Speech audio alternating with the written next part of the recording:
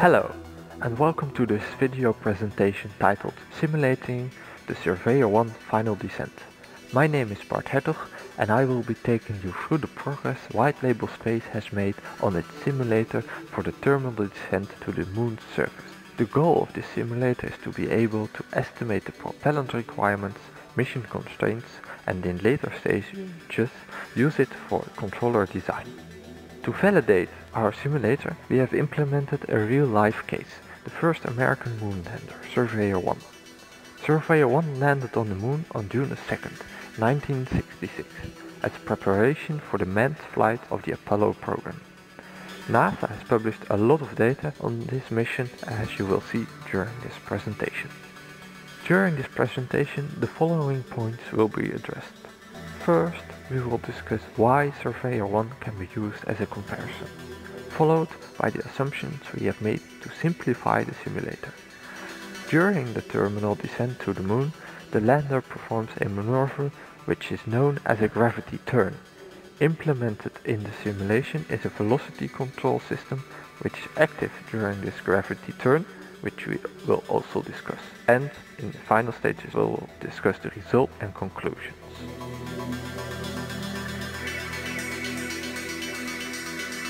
So why did we choose the Surveyor 1 mission as our reference?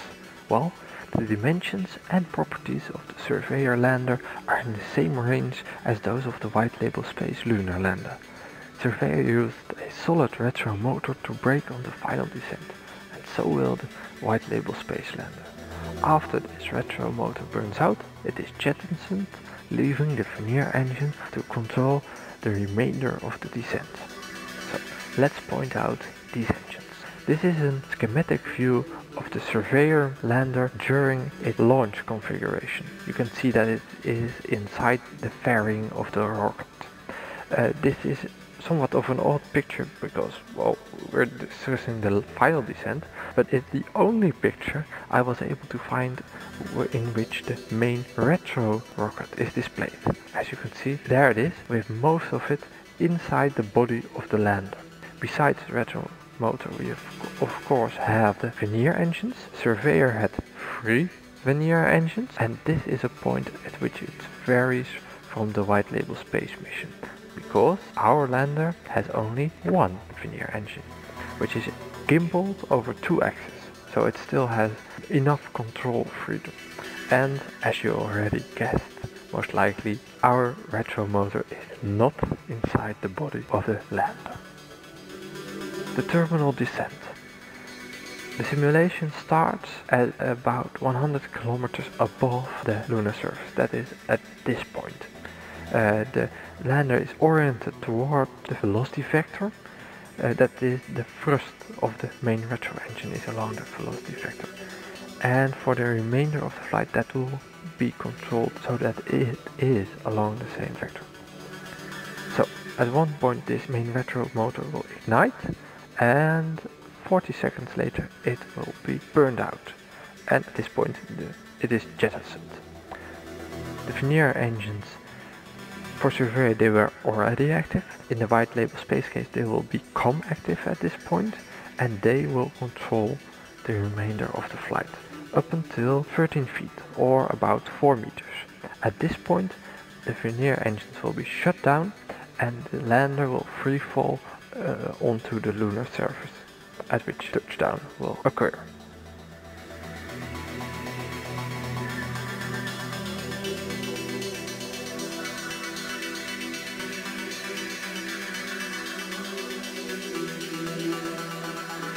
To simplify the simulator, we have made 5 assumptions. First, we assume that the mass decreases linearly. That means it is related to the thrust setting with a constant parameter. Second point, for the main retro motor we have assumed a constant thrust. It is shaped like a block for its entire burn period. Third point, we have only implemented the velocity control system of Surveyor 1.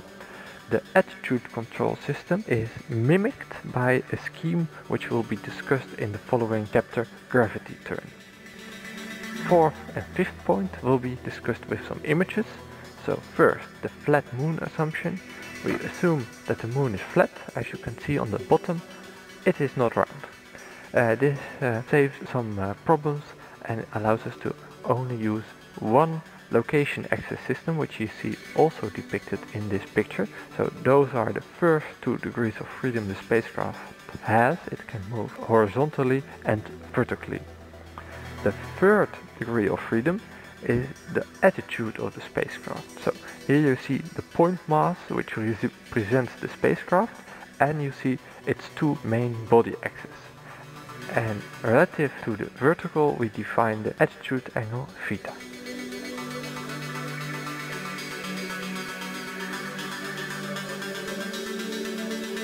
Now, how to land with a minimal velocity at the lunar surface. At the initial altitude of the simulator, which is about 100 kilometers, the velocity is about 2.6 kilometers per second. An efficient way to remove this speed and to reach zero velocity in both the horizontal and vertical directions at touchdown is by performing a gravity turn.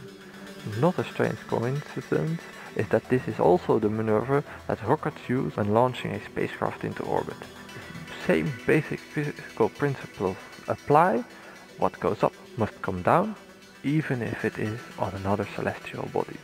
The name gravity turn already hints at the lander performing a turning maneuver when under the influence of gravity. The lander initially approaches the lunar surface at an angle. In the case of Surveyor 1, this was about 6 degrees, but its design could go up to 45 degrees.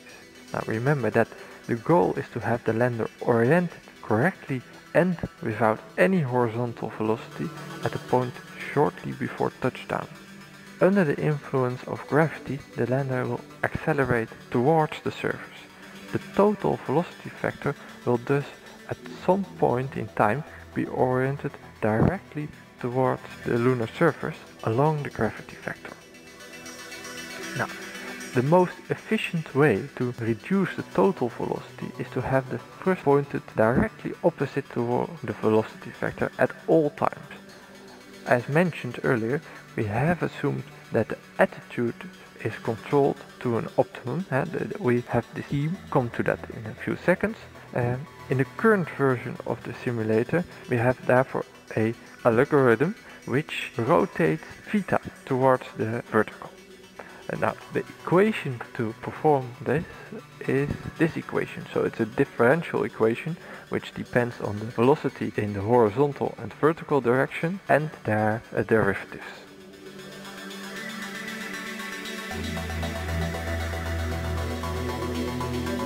When starting to implement the Surveyor case, I was not expecting to be able to perform an accurate simulation of the control systems, but luckily I was able to find a document on the NASA technical report server which details the actual design of the control system, so that was quite happy with that. This document is called Surveyor First Phase Flight Control, and it's written by O'Connor and Marbach. The Surveyor landers, they were built by the US Aircraft Company, and this document dates 23rd of April in 1964. The velocity control system consists out of two control loops. The first loop is an outer loop which controls the velocity, and the inner loop is the loop which controls the acceleration of the spacecraft. From this loop, the vernier engines get their set point. So let's take a look at the outer loop, the velocity control loop. Now this is an actual image from the document, so as it dates from the 60s, it's not that well visible, but let's go through it in a clockwise direction, starting with the set points.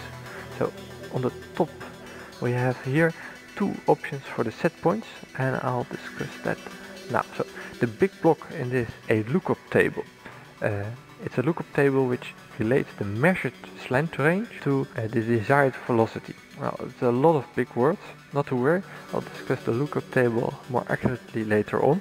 Important to know at this point is that it defines the required speed for a certain altitude. The switch on the right in this highlighted block switches to a fixed 5 feet per second set point is not important for this presentation.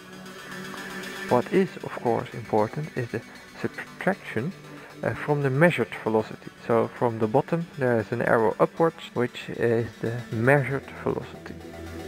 This subtraction results in the error signal, which is fed into the actual speed controller. So the speed controller, this is basically very simple. It's only a linear P controller with a gain called KV. K being the general term for a gain and V for velocity. The output of this controller is however limited. That's the second block, and that's not that interesting. It's just a limit so that the first controller goes not out of range of the maximum capabilities of the vernier engine. The acceleration is obtained. The set point for the acceleration loop is obtained from the velocity controller. This is not the most accurate representation of the velocity controller. I have a more clearer picture later on, but first discuss the remaining blocks. So we have here the geometry, which is basically the physical equations.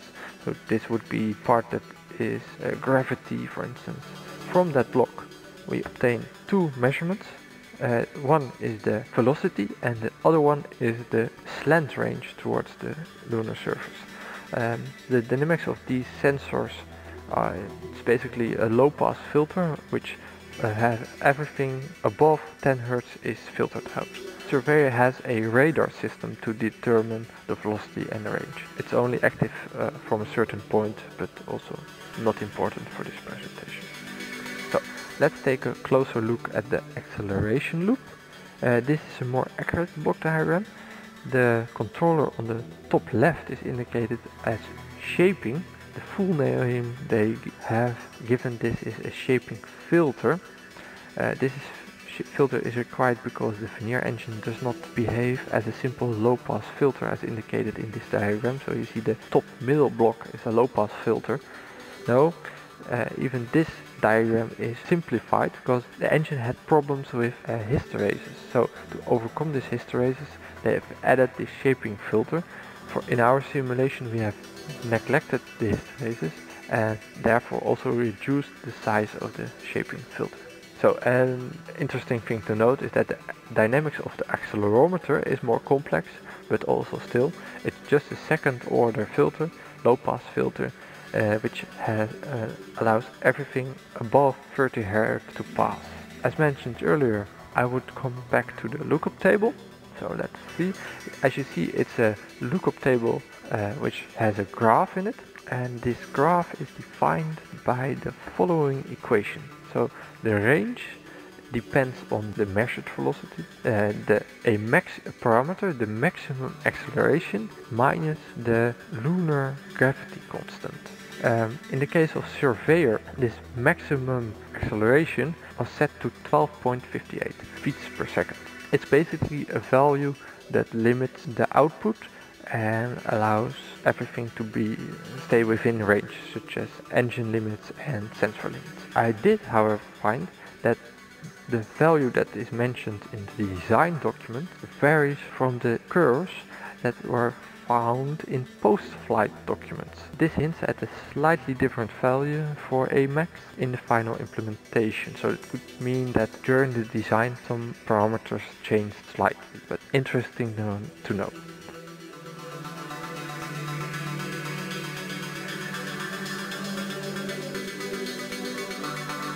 Continuing with the velocity range diagram, we can depict the actual results from the Surveyor flights. In the published post-flight graphs, we see the linear approximation segment, the predicted path, and most important, the actual measured descent path.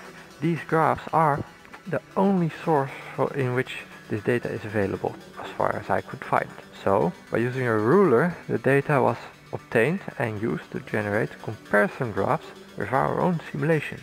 This is the full flight path or flight done in our simulation. You can see in blue our flight path, in pink Surveyor, plus two additional data points in green, and in red velocity slant range curve. So let me get back to these additional data points. These were estimated 2.5 hours prior to touchdown. So they are not actual flight path data points that have been received over radio telecommunications. This is the reason why I think that these vary more than the other points, because when we zoom in into the final phase of the flight, we see that the resemblance is very good. We have a very close match between Surveyor and our simulation, and this is even the last stage of the flight, in which you can also see that obtaining the data with a ruler might not yield steady results, or they might actually vary. This I cannot tell you, but for what I think of this is that still a very good match.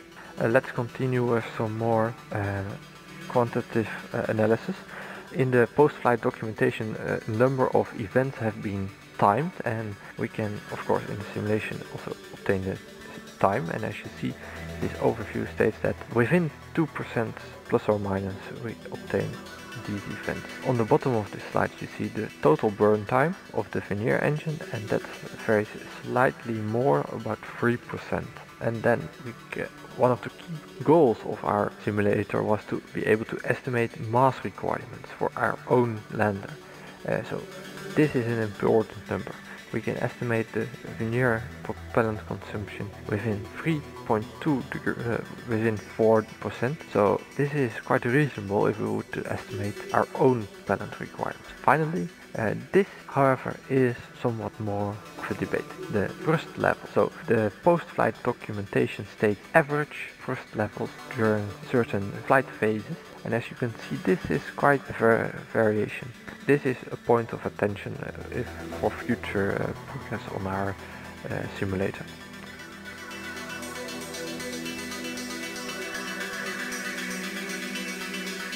The conclusion of it all is that we have an accurate velocity range curve, accurate timing and accurate propellant use, but less accurate thrust levels. This was our presentation on the progress we have made with the Surveyor 1 case. I thank you for your attention and hope to see you next time.